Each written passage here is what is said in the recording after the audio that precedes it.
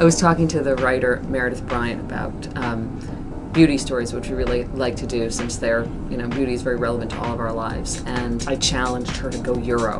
Lucy and I had originally talked about going European just in terms of hair, and which was sort of, the original idea. But then she's like, why don't you just go European with everything in your beauty regimen? Could someone who is very Americanized in their beauty routine give it all up and sort of adopt a more Eurocentric routine? Which basically meant, of course, not shaving anymore and not shampooing it nearly as much. So I was like, this is interesting. My college reunion is in 2 weeks. Not really the best timing, but I decided to do it.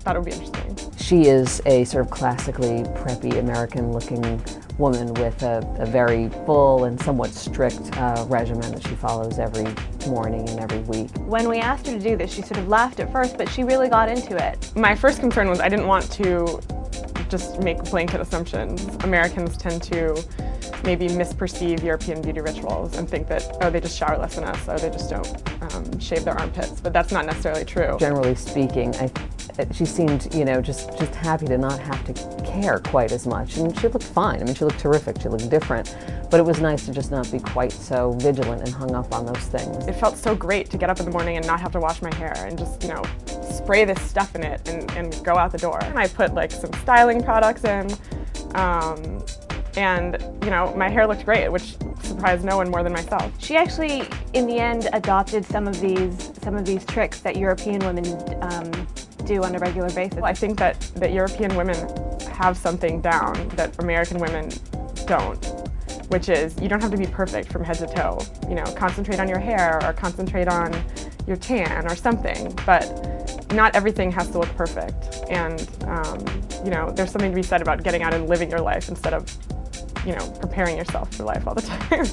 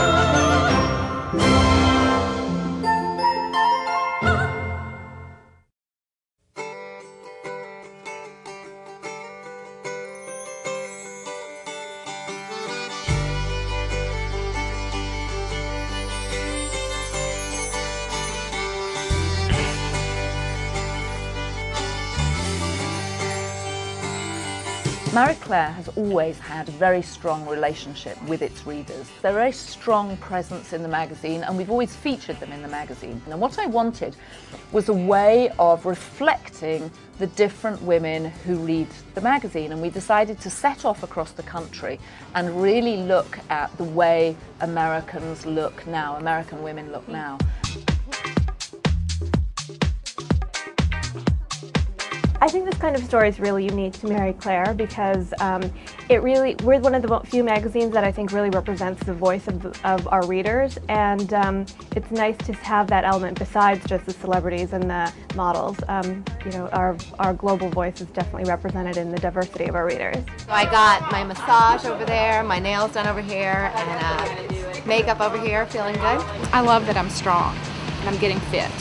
I've always been complimented on my hair. I've never done anything to it, and I've just been very, very fortunate. I think our readers are looking for empowerment, and they want to relate to other readers. They want to know that what they're doing is not only right, but that it's an experience that's shared among other women. I love my creativity, my colourfulness, and the way I deal with people.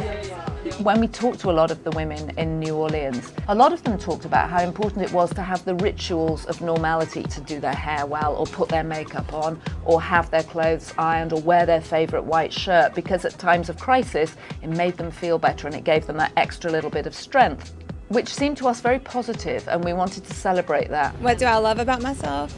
I guess I love my full lips and my blue eyes. And what we wanted to do was say to our readers, we know you're interesting.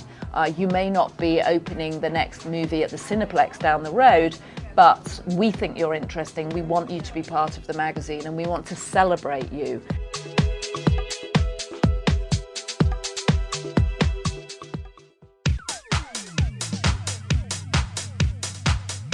We have a big package on dating in our October issue. So a lot of times I catch myself being like, let's go out to dinner with my friends and family, and he's like, whoa. Dating is almost a passé term now. Nobody dates in the way that, one did 20 years ago or 30 years ago.